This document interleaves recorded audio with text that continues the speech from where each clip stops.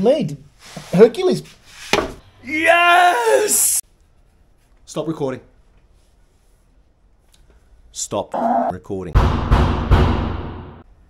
Hello, welcome to Flip My Ride. Glad you could join me. I'm Adam. If you're new here, welcome.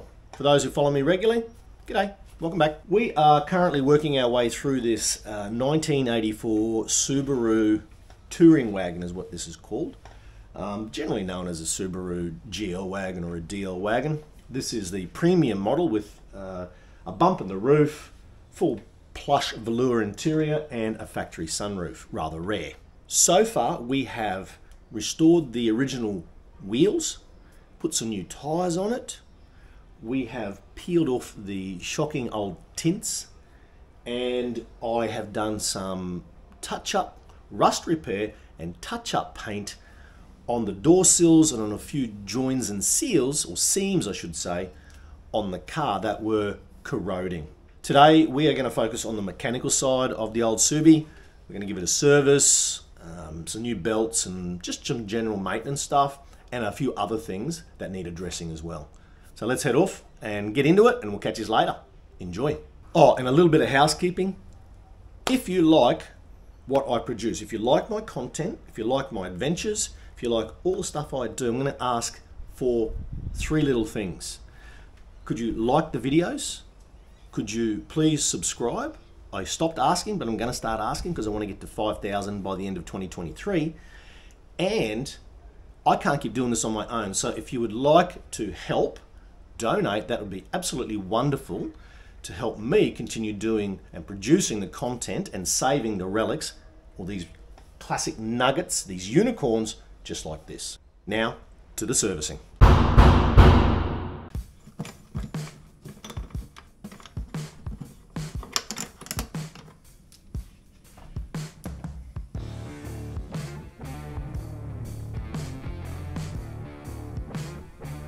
Service first, and it's out with the old, folks.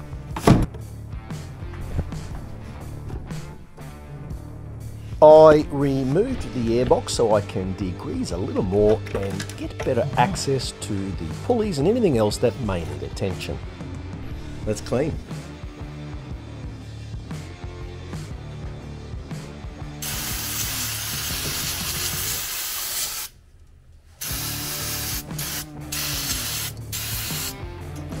So then there's one down there, what's that other one?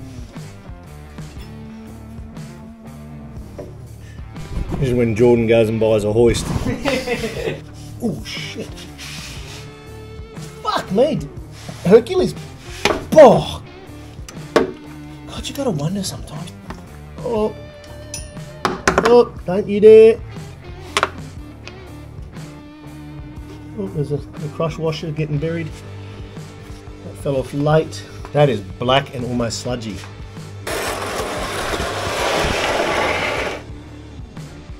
It's like the Black Hole of Calcutta. You feel it. It's like thick. A bit like your ex-girlfriend. Very fun. I don't know where that came from. Alright, I'll get rid of that and then we'll do the gear oil. Eh? The plugs are in. Jordan's done the plugs. I've just dropped the engine oil. It's pretty black and very thick and gluggy, so that hopefully there's no sludge in the motor, but I can't tell. And yeah, we'll do the gearbox next.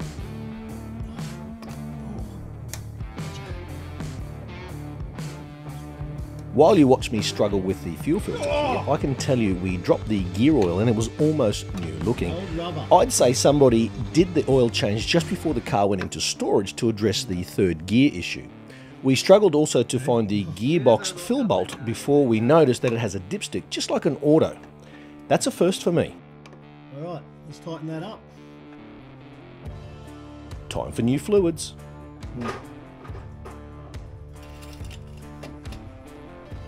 Now, this is mine altering tool and dipstick and fucking gearbox. Hopefully we can get it out.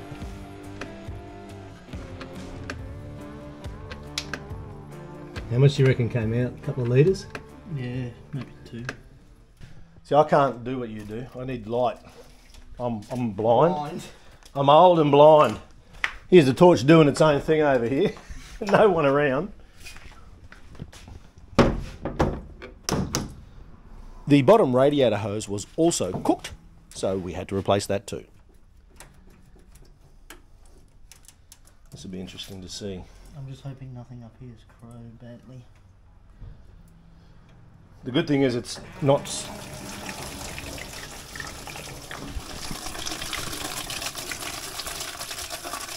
Even that's not too bad, Jordan, eh? No, it's not too rough. No, it's been done not too long ago.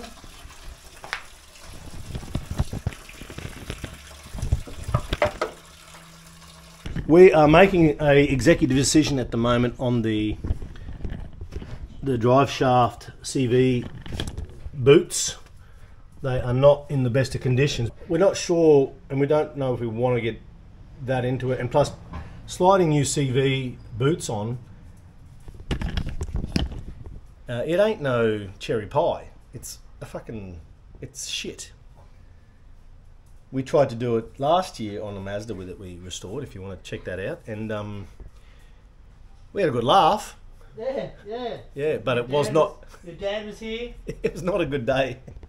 So I think we'll just sit on it for a while. We're going to dwell on it. We're going to mull it over. Mull it over I did indeed for about 2 bloody weeks, and then I decided, nope, it's got to be done. So let's do it. Oh. Hey, thank fuck for that. There we go, gotcha. What a prick. Need a bar, push that down. I need to get that end out, put the nut on here, belt that in. Using the correct ball joint tool finally enabled me to drop the lower control arm. Next, I had to disconnect the drive shaft from the box. They are attached via what's called a roll pin, and using a hole punch or an old drill bit, hit it out and remove completely. Then pull the shaft from the gearbox end first. Move it to the side and start belting the hell out of it with a big mallet to knock it through the hub assembly.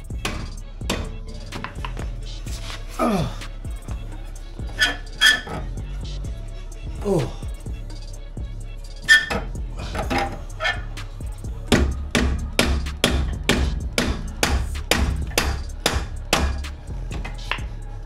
You fucking beauty. Oh. Yes. Oh.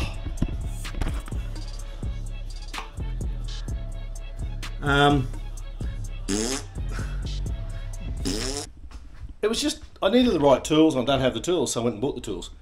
And voila. Had the better of me the other day.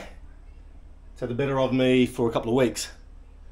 Right, I'm going to take that down to a dude to have a look at it and see if he can actually fix it, because apparently these are hard to buy now. They're rare, like the car.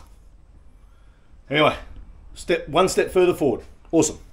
First chance I had, I dropped the shaft off to Australian CV Joints and Power Steering. They were super professional and had the job done the same day, and for just 80 bucks. Winning. I wish the reinstall had been that easy.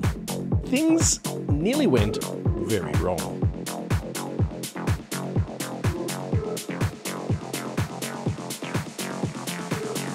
Alright, that was an absolute prick of a job because I've never done it on a Subaru before. The problem with these particular drive shafts is that they have, the spline doesn't run all the way through from the end of the CV joint through your hub, the hub assembly. Normally there's a spline normally runs all the way through, but this has an old-fashioned like how do I explain it? It's a smooth piece of drive shaft that has to fit through a bearing, so there's tolerance there. And I didn't want to go bashing into my new fixed CV joints. And I nearly stuffed up the bolting of it onto the gearbox through where the roll pin goes. Saved my ass there, but I just had to keep tapping and tapping and tapping away around the hub to get the drive shaft through the bearing and out far enough so I could get the threads on and put it all together. And then of course the brakes, thinking that that'd be easy, the brake pads had eased out under hydraulic pressure, I guess, with the clutch fluid. So the gap between the brake pads wasn't enough to go back over the rotor. Took me about fucking half an hour to work that out, and then I had to take the pads out. I put everything back on, lifted up the slider, and turns out that you have to push, well, this particular...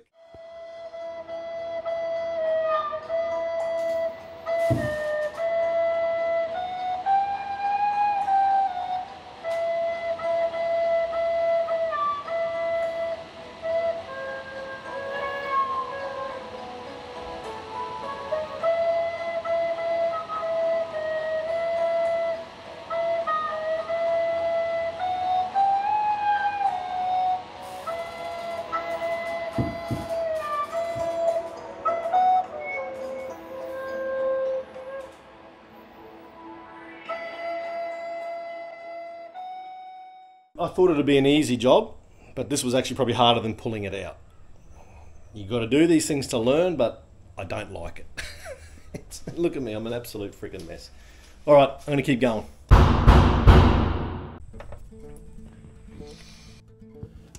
With the drive shaft back where it belongs, I took the Unicorn for a few runs in my local streets, and I noticed it was running pretty warm. The temperature was about 3/4 on the gauge.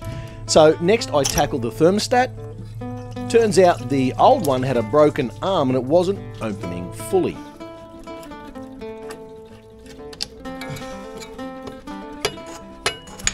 Okay, got it. Pop out the old, pop in the new, install a new gasket, don't forget that. Button it all up, and don't forget to top up your radiator fluids afterwards.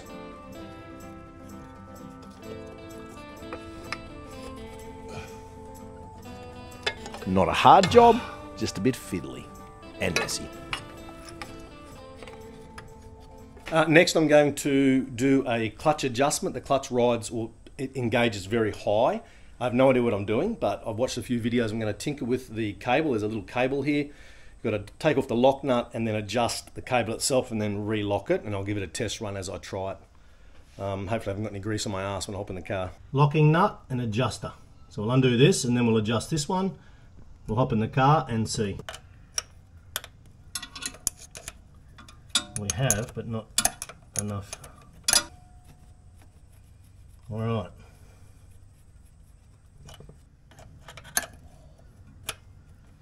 So we've got the whole cable moving here. I don't think that's meant to happen, so we'll try and pinch, we'll nip this and see if we can wind that in. I'm going to hold it like this and see if we can turn this. Yeah, see?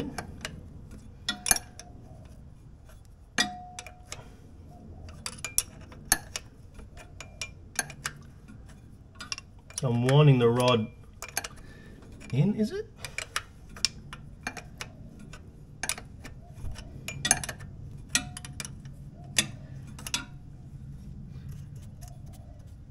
Alright, see how that goes. I've adjusted the clutch, I haven't locked it fully in. Let's see if we can fire it up and give it a go.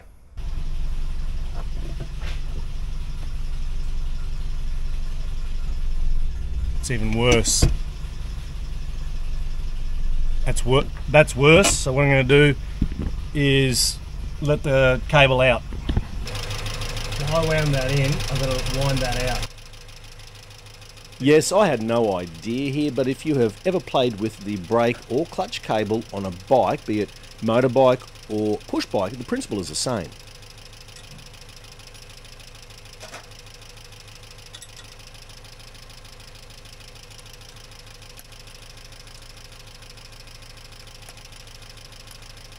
Let's try that. Initially, I wound the adjustment screw clockwise, winding it in, and the clutch engaged a lot higher or later, which I did not like. So winding it out or counterclockwise did the trick for me. Because it's loose now, a bit easy to adjust. Try that. This may take several attempts, but when you are completely happy, tighten it all up.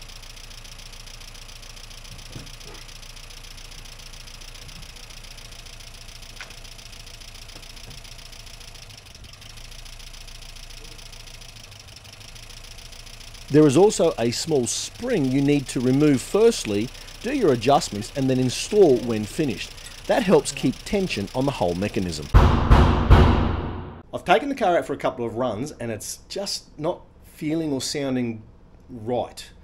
I did put ATF or automatic transmission fluid in the gearbox / diff to help with the crunchy gear, but I don't think that's going to work. I reckon it could cause more problems. There's a bit of a noise from the box or the diff. So I'm going to change it back to good quality, proper gearbox and diff oil. The other issue is when I'm driving, it feels a bit flat in a few spots. It idles high and it sounds like it's pinging, so we could have some issues. So before I can adjust the timing, I've got to check a few things. Firstly, this doesn't run points, it runs what's called an air gap. I've just learnt that. And I need to put a feeler gauge in there and make an adjustment. I've got to take the air filter off, distributor cap off, get it turned so that the gap, well, the 2 points, just like points, where they need to be, and test the gauge. So let's do that. Alright, so this is inside the distributor. Normally there'd be a set of points here, but this is different. I've not seen this before. And we've got to have a gap between this point, which is magnetized, I think, and this point here. So this is obviously where your spark transfers, I think. So I've rotated the engine until I've gotten it to the point where these two meet, and then I put my gauge through there, and we're meant to have between 0.17 and 0.20, and I've got a 0.20 gauge, and that's a little tight, but it's pretty good. So that means it's probably around the 0.18, something like that, which is within range. So I've got to get that correct first before I can move on to the next phase, which is adjusting the idle screw and the idle speed, or the mixture and the idle speed on the car, before I can move on to checking the timing. So you've got, all these things have got to be right so that we can check the timing. So let's move on to the carby. All our hoses back on. Hey, time to tune and time to time. Alright, I'm tinkering with it, but the idle screw, the idle speed screw is not making an adjustment, which means it's too far out, in my opinion. So I need to maybe screw right down on the idle mixture. Then I can play with the idle. Yeah, maybe I'll do that. I don't know. I'm experimenting here. I've read about it and I've done this before, but yeah, I'm no expert. There are set procedures and specifications for your particular car. Google or a workshop manual should sort you out if you do not know them. Alright, that's on 800. Now I need to do After nearly 2 hours, I think I got it close. Well, pretty close anyway. Further reading, the timing is at the back of the engine here, directly on the flywheel. I'm used to timing a car at the front on the pulley. You've got to pull a little rubber cap off, and you've got to get the markings set because it's hard to see and it's actually very faint in there. Anyway, you've got to mark that flywheel first with some paint, and then you check it once you start, after you've done the idle adjustment and the mixture and all that shit. Anyway, so I've just opened up the plug and farted about a bit and kept turning it and cranking it, and I found someone has marked it, which is really, really handy. I've managed to get the car between 750 and 850 RPM, which is what it requires at 800, and it sounds okay. It's not coughing and spitting, and it's not revving, over revving. So I don't know. That's the best as I can do. Now we're going to try and time it. that's pretty. That's way.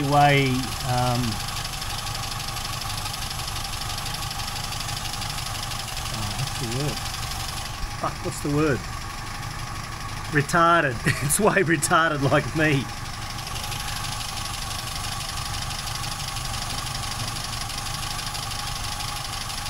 So I'm guessing I've got to advance it and then make my adjustments again. Tedious. Give me ECU. So we've got to adjust the distributor now because we're pretty much probably 3 or 4 degrees retarded. But I don't know about you, Subaru I thought was pretty clever, but fancy this.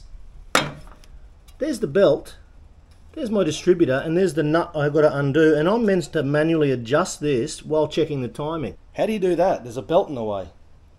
It'll shred everything, including my hands. Start it, check it, stop it, start it, stop it, start it. Anyway, yeah, boxer engines. Not that clever. Oh, and the fanboys will hate me for that. To advance the timing to the necessary specs, loosen the distributor and move it a couple of centimetres at a time clockwise. In this particular instance, be careful and don't have the car running. That's pretty good where it is. How's that for a landing? Nip it up gently and recheck your timing. When it is to spec, gingerly tighten properly, being careful not to move the dizzy more whilst tightening.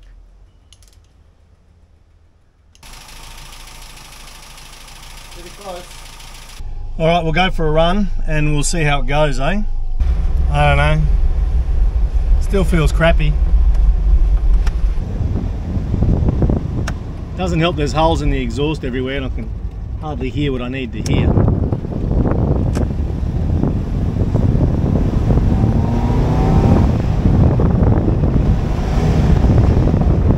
Popping out of gear.